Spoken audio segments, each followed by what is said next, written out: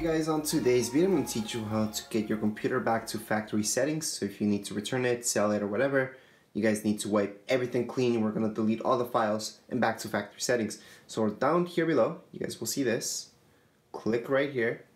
Okay, and then what we need to click is on here. See the settings thing? That settings icon, that's what you need to click on. It's right there. So we're going to click right there, settings. We're going to go into Windows settings, so right here. And then you guys will see this option, update and security. Let's just go right into there.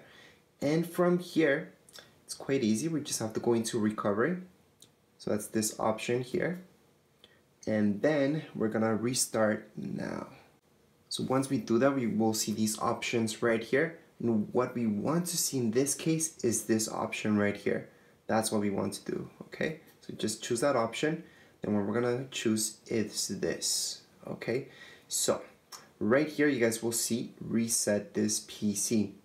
So it's gonna let you choose to remove your files, and that's exactly what we want. This option right here, it's a little bit different. We're just gonna do this. It's much easier. So we're gonna go right there. We're gonna do this right now. Remove everything. Okay, so just remove all your personal files and settings, which is exactly what we want to do.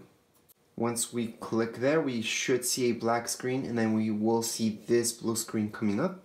This will not take too long. If you guys have a bunch of files, it might take a little bit longer, but regardless, this has an SSD hard drive, so that means that it's gonna wipe everything really fast from its drive. So right now it's telling us what we want to do exactly, and we want to remove files from all drives, so we're gonna choose the second option right here. And it depends what you guys want exactly, but most of you want this fully clean, okay? Because you will sell this, you will return it, or whatever you guys want to do. So right now it gives us this warning. It's a final warning, and it tells us that yes, it's gonna remove everything. It's gonna remove your accounts. It's gonna remove your apps, your programs, everything, literally everything, including your settings that you made. Okay, so we're gonna hit reset.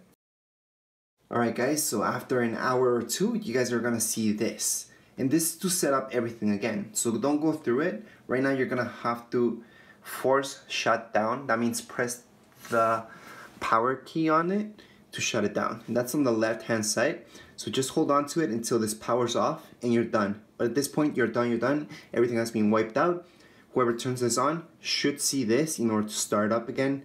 And that's it. Anyways, if you guys have any comments, questions, you guys can write them down here below in the comments area. And don't forget to subscribe and rate. By the way, this does take an hour to 2 hours depending. Alright, so just be patient.